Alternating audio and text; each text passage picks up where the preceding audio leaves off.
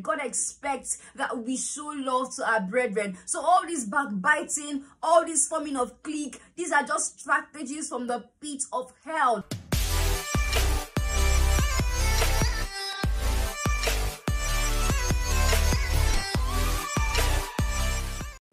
Hi guys, welcome to my channel.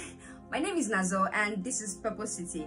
If you're new here, kindly subscribe, like, share, and hit notification button so you get to know when we post new videos.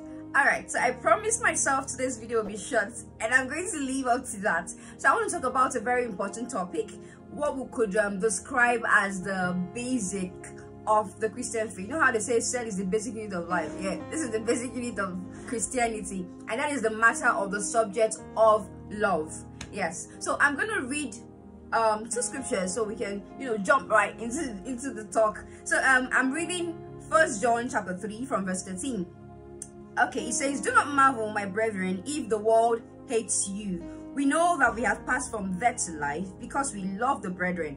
He who does not love his brother abides in death. Whosoever hates his brother is a murderer, and you know that no murderer has eternal life abiding in him. By this we know love, because he laid down his life for us, and we also ought to lay down our lives for the brethren. But whosoever has the world's goods and sees his brother in need and shuts up his heart from him, how does the love of God abide in him?" Verse 18, "My little children, let us not love in word or in tongue, but in deed and in truth. And by this we know that we are of the truth and shall assure our hearts before him." Hallelujah. This is so profound, guys. This is so profound. Now I want to first of all emphasize on something he said in verse 13, 14. He said this is how we actually know that we have passed from death to life, because we love. So our identification as believers, our identification as Christians is first of all that we love.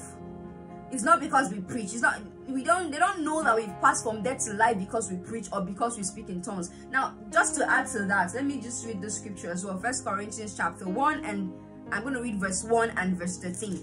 Verse 1 says, "Though I speak with the tongues of men and of angels," hallelujah, "but have not love, I have become a sounding brass or a clanging cymbal." Like, guys. And then the last verse, verse 13, it says, "And now abides faith, hope, and love. These three, but the greatest of these three is love." So, like I said earlier, love is like the basics, it's like the building block of our Christian faith. It's like what holds us all together.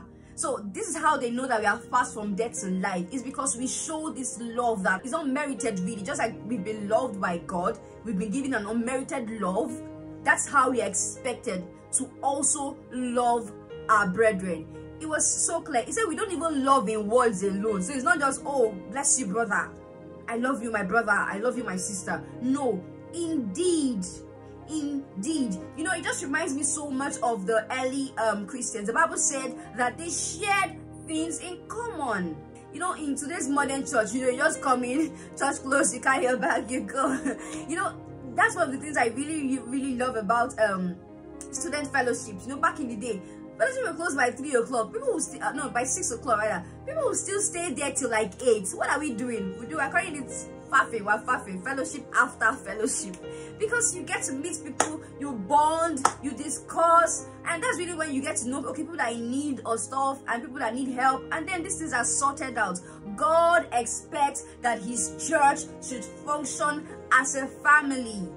So I shouldn't be in a church, or you shouldn't be in a church, and all you do is just you rush in and you rush out. You should be able to bond with people. That's how you can actually express love to them. Of course, there are many other places you can show love, not just in church, but today I'm just talking about love between brethren. So this is just a wake-up call, yeah, to us believers to really begin to show the love of God to our brethren. God expects that we show love to our brethren. So all this backbiting, all this forming of clique, these are just strategies from the pit of hell. It is not in any way the plan of God for his church.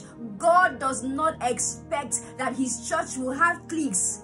the big people, the big guys, the people that are chilling with the big boys, I don't actually with the small boy. No, that is not God's plan at all.